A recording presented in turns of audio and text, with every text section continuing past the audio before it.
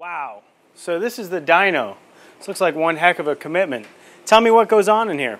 This is really where we do all the load testing for the engines to make sure the engine's durable. This unit back here is the absorption unit. It converts engine power and performance into electrical energy. It's also where we do the durability testing. This is where we run those 600-hour tests I was talking about.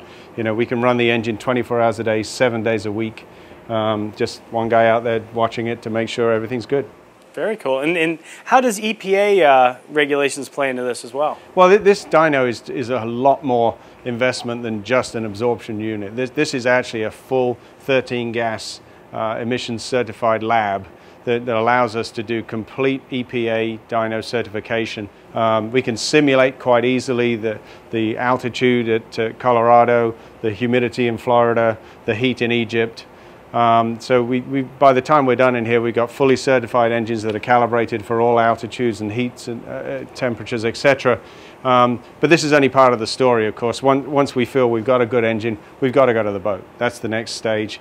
You know, we have to put engines in boats and let people drive them to make sure that we've got a really good product across the board. Well, let's go check out the boat. All right.